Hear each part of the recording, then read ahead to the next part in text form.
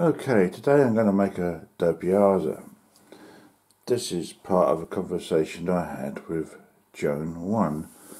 As I said to him, have you ever heard of a Dopiaza? As he was showing all of his various spices that he used. So I said at the time I didn't have a camcorder, so I couldn't record anything. And the last camcorder I did have, which I had to send back, was the Sony Boogie camcorder, which didn't work properly, and I had loads of problems with their customer service at Sony, and never ever going to buy another Sony product as long as I live now, because the way they treated me. So anyway, enough about that. This is the some of the spices that I've got. Now I'm going to prepare these and put them aside ready for going into my Dopiaza. But I can't film this because I need 2 pairs of hands, so I'll film it when that's done. See you in a tick. Right, here we have the spices measured out. It's a level teaspoonful of chili powder. Mine, I use the hot chili powder, but any chili powder will do. Teaspoonful of turmeric, ginger, garlic and coriander, and half a teaspoonful of cumin because it's a bit stronger spice. Also cardamom seeds. There's about 30 pods here, and the recipe calls for something about 8 or 9, 10, whatever, but I like a lot of cardamom in mine, as I like that burst of lime flavour when you bite into the seeds when it's cooked. So what we need to do is take these seeds out of the pods, because you don't want the pods in this dish, because you can't eat those. Okay, so we'll get on and do that in a second. Right, the next things we the total ingredients for all the rest of it is you want 2 medium onions, or 1 large one and 1 medium one, because you're going to have to halve the onions, so that you only cook one half the onions first and then you cook the other half the onions later on. You need some kind of meat. I normally use chicken with this. You can use beef, you can use lamb as well if you want. I usually use chicken because it's a cheaper meat. And it tastes nice as well. Some kind of a stock, but you can use stock cubes, that's okay. And about 2-3 tomatoes cut into quarters. That goes in at the end of the dish. I don't think I've forgotten anything. The pan you need, now I've only got a large frying pan like that because the others, the bottom's concaved a little bit, so it doesn't sit very well on the cooker. So I've used this pan here a few times and it seems to have worked, but it's much bigger than the rings I've got, so we'll see how we go. But you need a lid to put on it. If you get a proper one with a lid that fits, this will go a lot better for you. But mine I don't, so I'll have a large lid that I put inside this pan on top of what I'm cooking inside, as you'll see later on.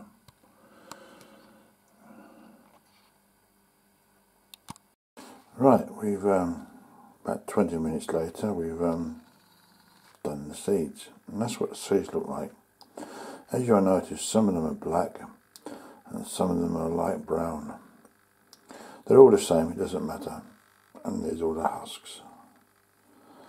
So we're going off to the shop now to get some tomatoes and some tomato puree, which we also need, and I also need some stock cubes for this. So we go shopping and get these bits and pieces, and we'll come back and we'll set these things away. I'm also going to get the chicken out of the freezer. I've got a bag of chicken breasts. They should be thawed enough for me to use when I come back. Okay, then we'll get the rest of the ingredients together. See you later.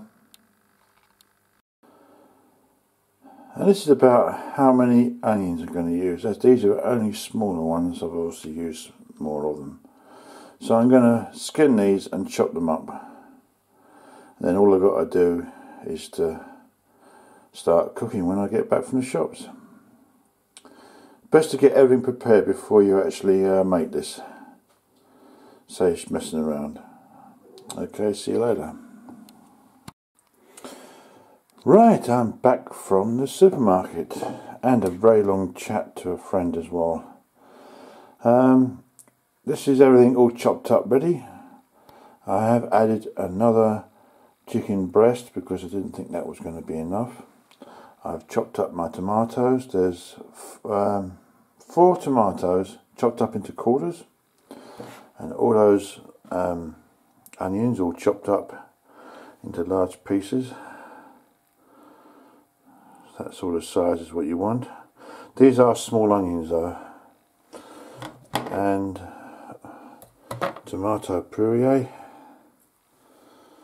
Here we go, we want a good squirt of that. About a tablespoonful of that. But again, it's down to your own choice of what it is that you like. Once you've made this recipe once, you can experiment and play around to your heart's content. Alright, so we'll get this cleared away and start cooking. I've also managed to find the right sort of pan which has got a lid that fits. Here's the lid, big pan, because you'll be needing to simmer it for a while. But we'll go through that. As far as timings is concerned, I've forgotten all of those. I just make it how I make it, you know. If I can work out a timing, I'll try and tell you later, alright, how long to simmer things for. Alright, so let's get cooking. I'm going to use corn oil for this because it's not going to add any off flavours. You can use corn oil or you can use olive oil. It doesn't really matter. We're not going to be using a lot of oil. It's just to cook the onions, because remember, in this dish the onions are cooked in 2 different stages. The first lot go in, and then you put in the second lot. That's very important for this. So what we're doing now is we're warming up the pan. As you can see, it's started to sizzle. There's the ring there, nice and hot. So I'm just waiting for all this to warm up. Shouldn't take more than a minute or two, a couple of minutes or so.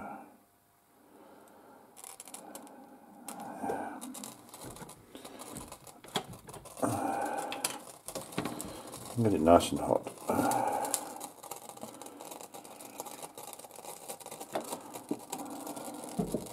That's all the oil you need. That's probably too much.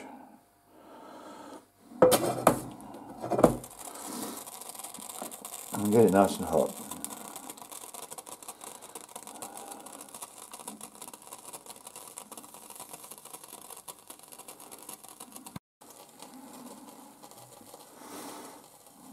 Right, it's getting nice and hot now.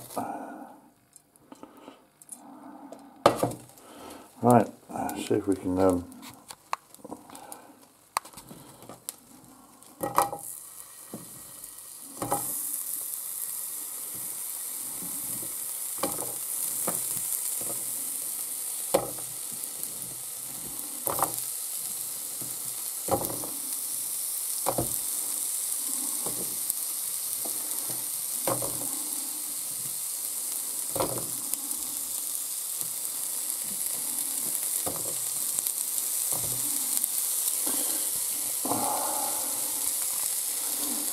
there we go.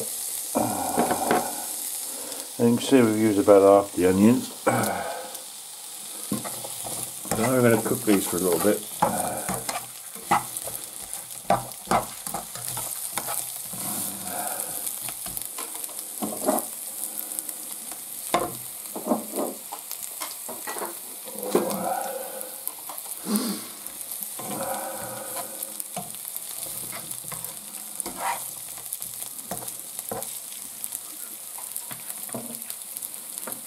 Now we could do some music while we're doing this, couldn't we? takes a few minutes to warm up.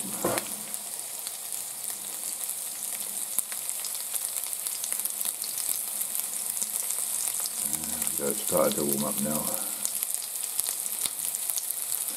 So when this gets hot enough, I'll start filming again.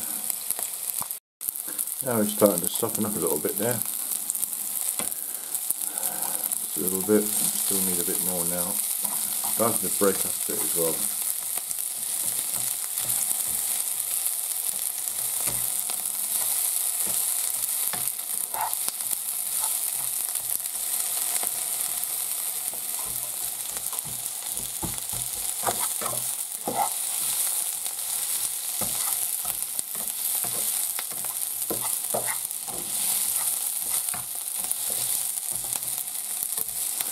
Yeah, we go in there. See, just added just a nice amount of oil there.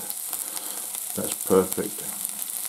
See, the trouble is with onions, the more oil you put in, the more oil the onions soak up.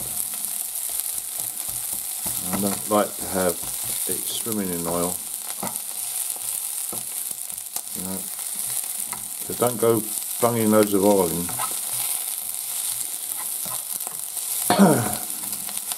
Yeah, it's starting to come on nicely. A few more minutes, and then we'll go on to the next stage.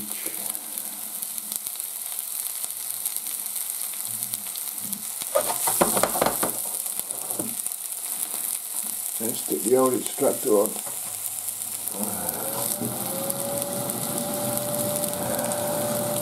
That's my extractor.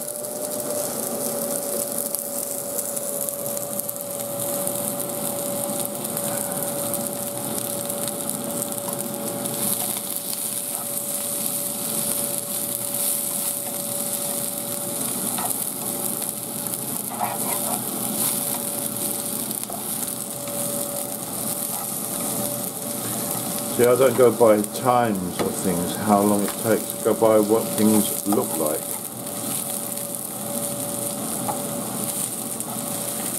Still not quite ready yet. We're getting there though.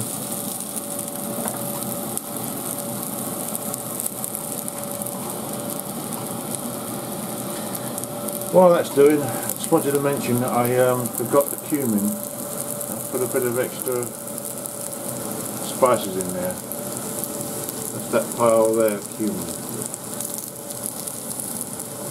And I've separated the bay leaf because you don't put them in yet. You put them in when we start to simmer. So we finish with the oil, so let's put the cap on the oil. Oh, it's starting to come on now.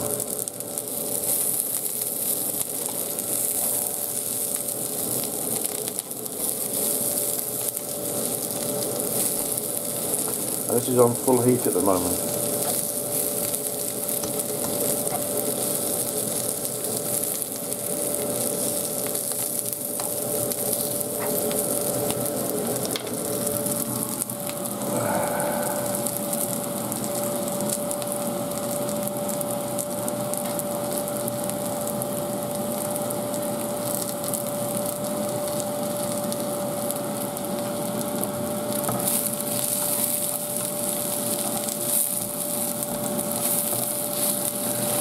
Unfortunately, the area where I live, you cannot get a decent Dopiaza. It's impossible. We've tried all the restaurants in my local area, and just can't get one that will put all the ingredients in. This originally was a Persian dish, not an Indian dish.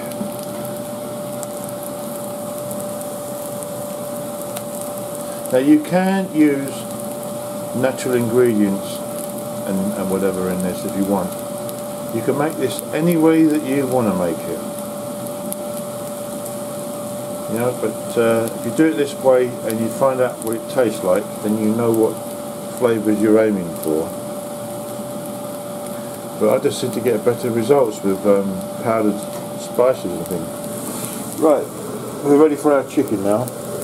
So we're going to just whack all of our chicken in.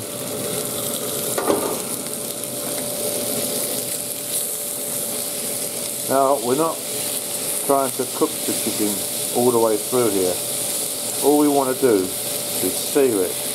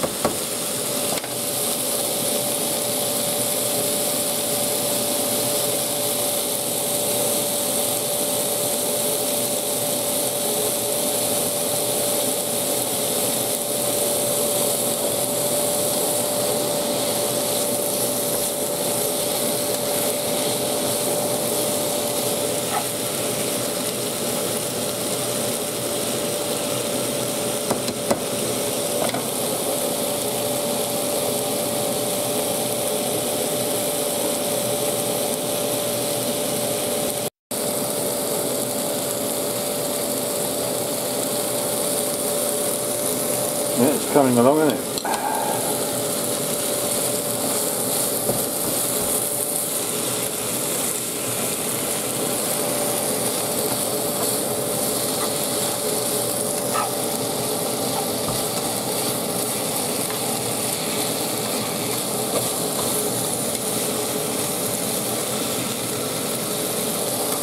It smells lovely. Smells even more lovely when all the spices go in.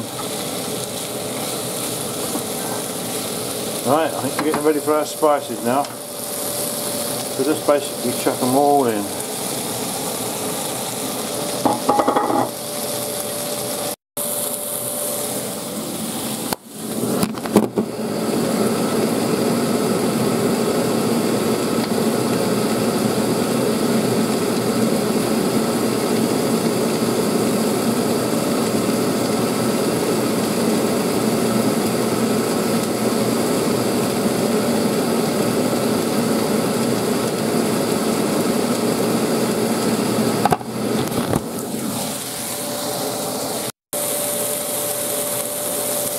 Right, as you can see, I've added a square shape of tomato puree. See that? It's about roughly how much tomato puree you want.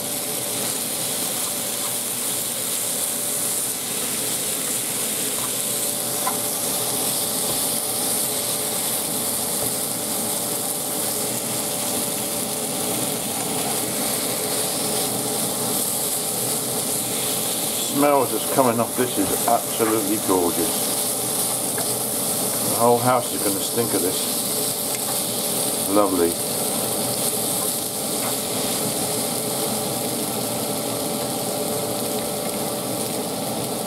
Right, now we're going to add water.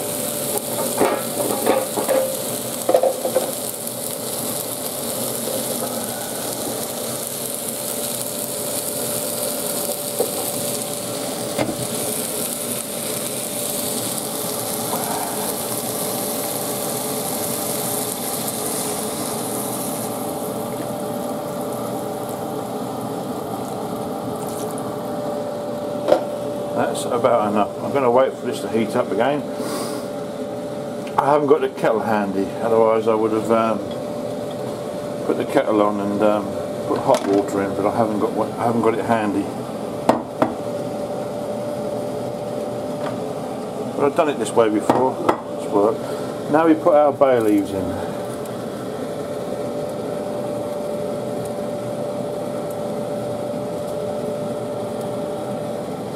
We haven't put our other onions in yet.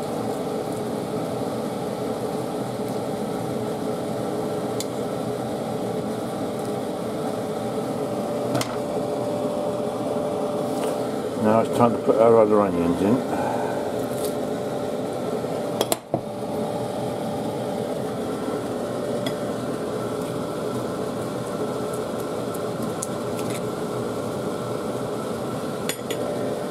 Right, now we put our pan on it. Pan lid on. Bit of that in the sink. Right. It's still on full heat. So we'll wait for this to warm up. And then we'll turn it down. We want to make sure all the bay leaves are down into the curry.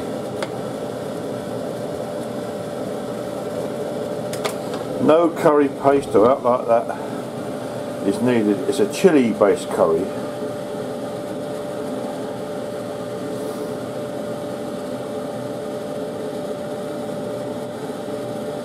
As soon as that starts to bubble a bit more,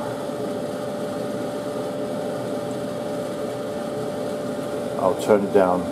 And also I'm going to add my stock, which is a chicken stock. And this is the packet for it. Whoops. When you're going to use one of these, it's a chicken stock pot.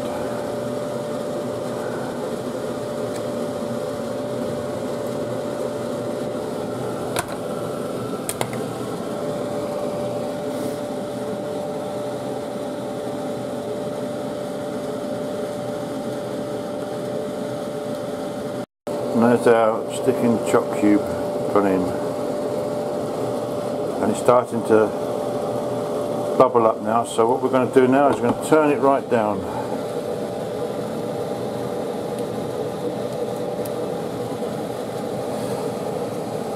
That's on number 3, and I'll come back and check on it in a few minutes and see how we are. Oops, I turned the wrong one on. 2, 3, there you go. Turn the wrong ring on there for a minute. Okay, that's what we're doing now, and we haven't put our tomatoes in yet. We're going to put them in somewhere near the end. So we'll simmer this, and I don't know how long to tell you to simmer it for, because I don't watch time. I just make it, you know. But instead of rice with this, I'm going to thought I'd have this garlic and coriander mini naan. Put a couple of these in a toaster on a low heat to crisp them up, and I think that will go really, really well with this. I've never had these with this dish before. That's what I'm going to have anyway. Normally you would have this with rice. Alright, so there you are, John. That's the first stage is done. So now we just sit and wait for this. Come and check every now and again to make sure that everything's okay, it's not burning or anything. And if I do anything else to it, I'll record it for you. Okay? There we are. Just come back to check on everything to see how things are. As you can see, it's bubbling away quite nicely. That's too much really. So we're going to turn down the heat. Give it a bit of a stir to make sure it's not stuck on the bottom.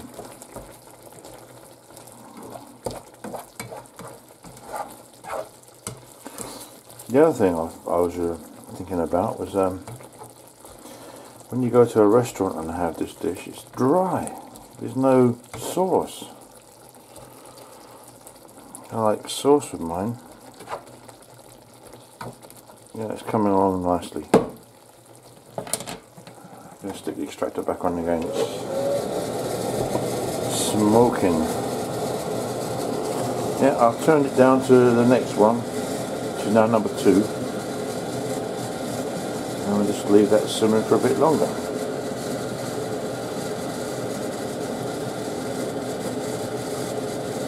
Now we come back to have another look to see what we are. That's been 20 minutes. Yeah, it's starting to stick on the bottom a little bit, so give it a nice bit of a stir up. Yeah, it's coming along nicely.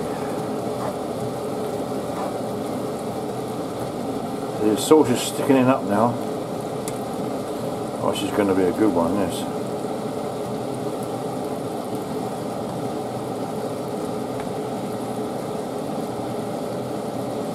Yeah, it's coming along beautifully.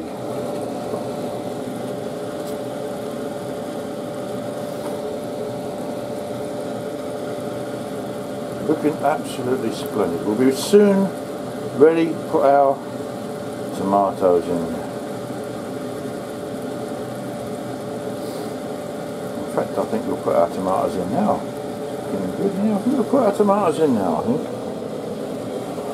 It's about what it looks like, John. Yes, there we go.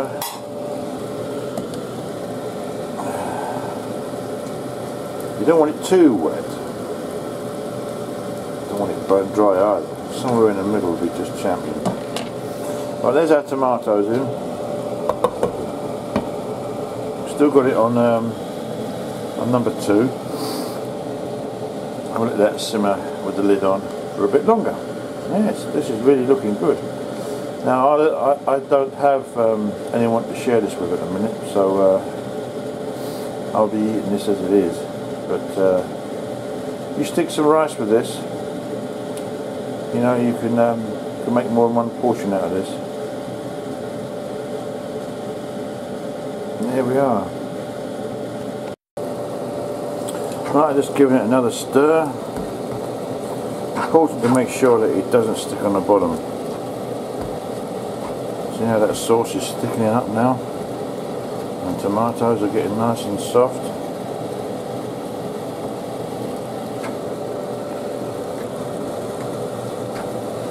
That's coming along beautifully. This isn't going to be long now.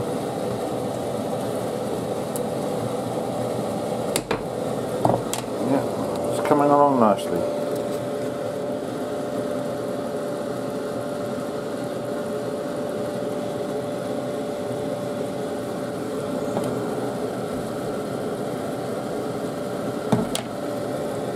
Okay, we'll give that another few more minutes.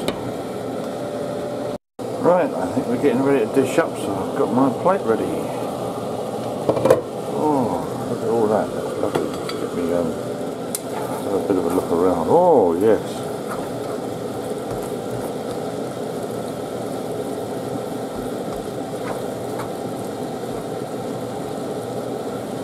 Yep, that looks pretty much done to me.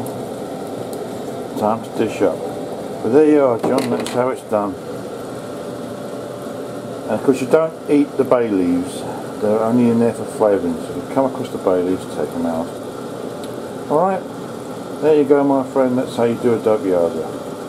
Enjoy, thanks for watching, more to come later, bye.